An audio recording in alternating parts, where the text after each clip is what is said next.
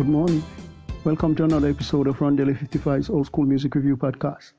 This morning it's about the gospel groups, and I'll feature the Birmingham Jubilee Singers. They were a vocal group that also did some secular music, but they did some nice pieces, lots of gospel music, working for Columbia Records, Victor Records, and also Vocalion. They were active from 1926 to 1930, and they were also known as the Alabama Four and also the Mobile Four. The members of this group: Charles Bridges, Dave Osbrooks, Ed Sherrill, James Ricks, and Leo Lott Key. On the streaming services, you can watch a nice They Crucified My Lord. That's a nice piece. There are other pieces. I heard the Preacher of the Elders,